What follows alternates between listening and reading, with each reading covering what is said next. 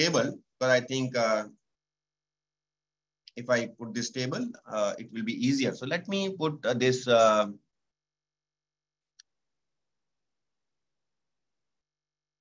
That will be better, right? Okay. So what I'll do, I'll write the difference between these two, because I believe this will be good for many of you. Okay.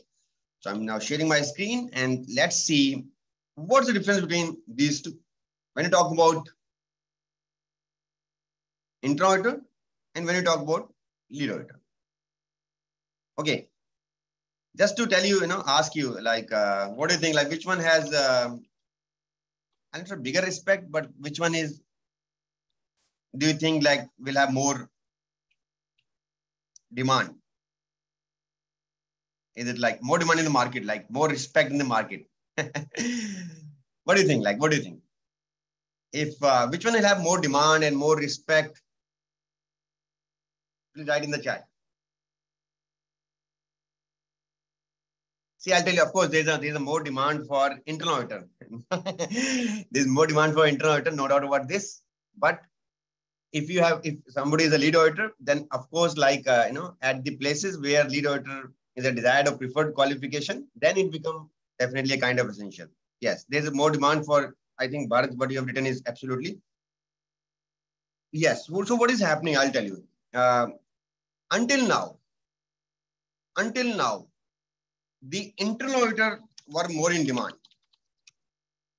Until now, like the internal auditor were more in demand. There is no doubt about this. The internal auditor were more in demand. Okay. But what is happening?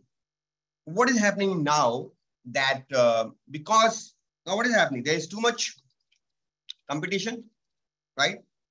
There's too much of too many people, those who are now internal auditor. So what is happening slowly? The demand is getting shifted from internal auditor to lead auditor. Okay. So this shift has started happening, but this is very slow. Okay? I'm not here to tell you that okay, oh, lead auditor is high in demand so that you buy the course and get my lead auditor course. No.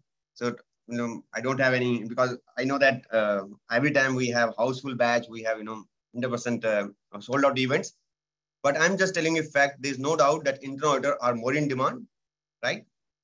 But slowly, there are many companies, those who desire that people should have lead auditor qualification, and this demand is slowly shifting.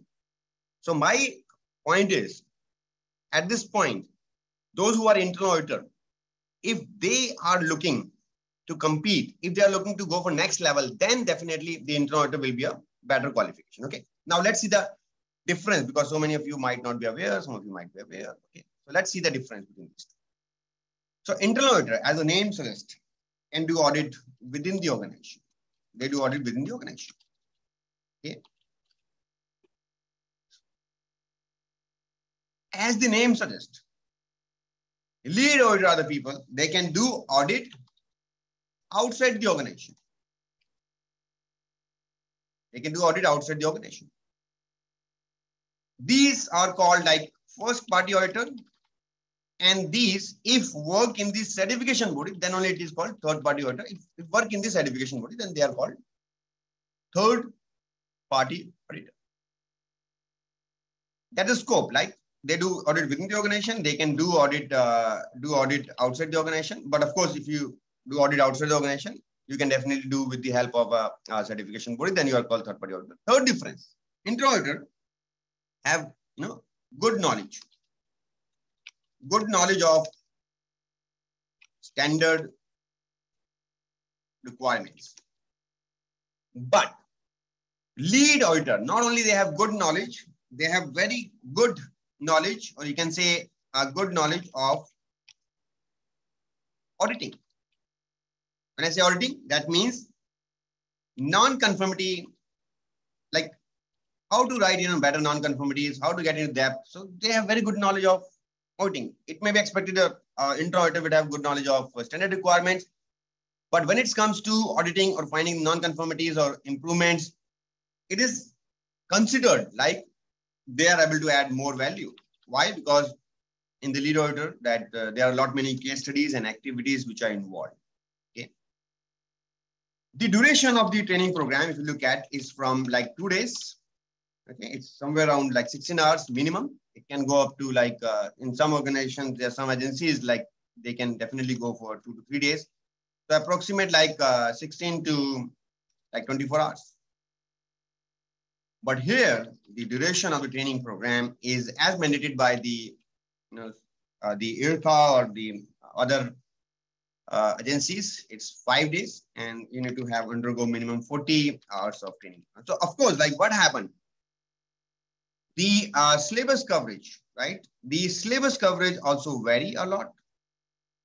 You also understand that something like when you are understanding in 16 hours, something you are understanding in the 40 hours, so definitely it's twice as much as hours you are putting in getting this qualification or understanding about this lead auditing.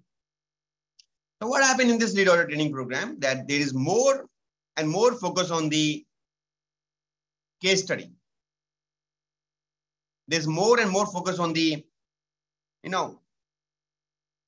at the same time, how to evaluate the system and case studies and how to write better non-conformities.